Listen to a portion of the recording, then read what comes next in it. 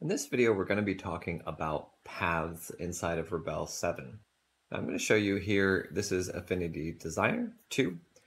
You can see I have a logo over here in Affinity Designer. We're going to export as an SVG.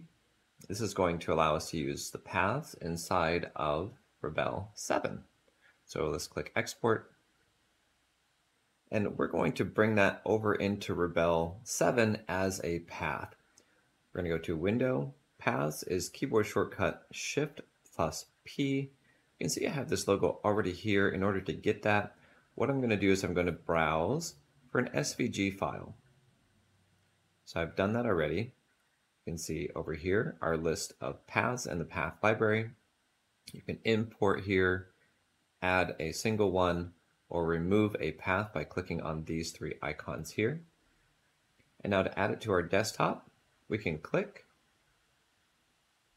we can flip vertically, horizontally, or both. We can reset and we can hide it. You can select and tap somewhere on the blank section of the Paths panel to turn that on or off. Okay, so what does this look like? Let's go ahead and go to our inks. And let's grab a wax pencil. We're going to go around. Let's pick another color. Up and down. Let's use some blue.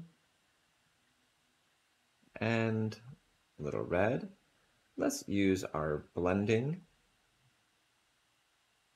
I actually really like this for a lot of different reasons. I was doing this a couple different ways in the past. And this, I think, provides us with the very best combination of how this works, a really clean result. All right, so let's turn this off and let's zoom in.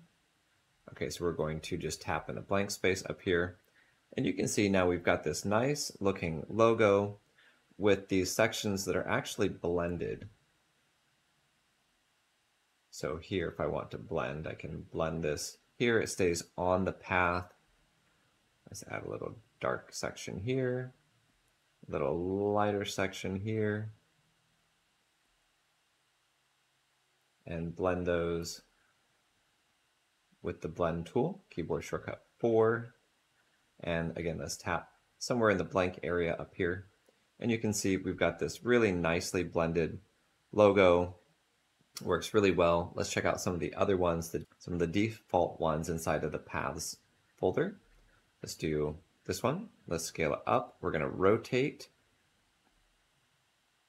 in the corner and scale it in. Good. Now let's use a different tool. We're going to use a watercolor brush.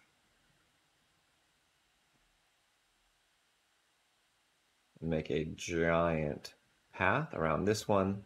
Let's do a bubble. We're going to flip this one horizontally so the little dialogue arrow is off to the side.